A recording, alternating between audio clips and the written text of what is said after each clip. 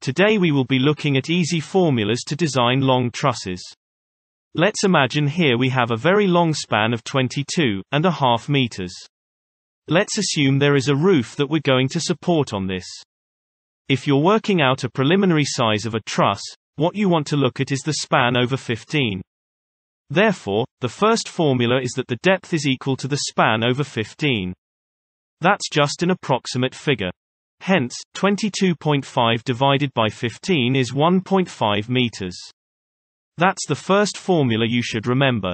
There's a distributed load on the top, call it W, and it's equal to 20 kilonewtons per meter. We've got 20 kilonewtons per meter as a UDL. To find out the bending moment, similarly to a simply supported beam, M is equal to WL squared over 8. Therefore, we've got 20 times 22.5 squared divided by 8, which equals 1,266 kilonewton meters.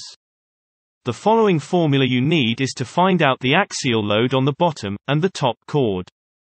To find the force, we take our moment and divide by the depth between the two chords, 1.5 meters.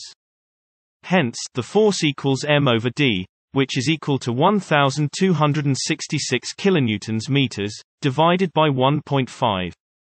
Consequently, we have 844 kilonewtons of axial force in the top and bottom chord.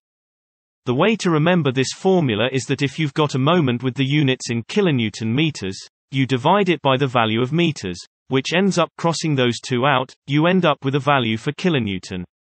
The next thing we need to find out is our value of I required. The value of I is a value of the area moment of inertia required. To find this, we're going to limit the deflection to span over 360. As we know, the deflection formula for a simple supported truss is equal to this. To derive I, we take the Young's modulus of steel 210 kilonewtons per millimeter squared. Therefore, the I required would be 2.24 WL to 3. This formula gives you the output in centimeters to the 4. There's a really great little formula that will tell you the I value of truss, the area of the top or bottom chord multiplied by the depth squared over 2. Hence, after you've preliminary sized your top and bottom chord, that's based on the axial force.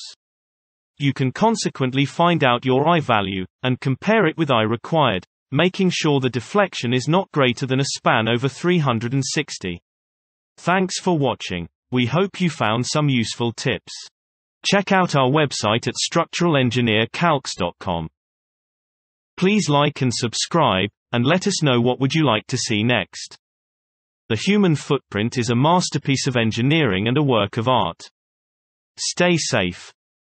Goodbye, and see you soon.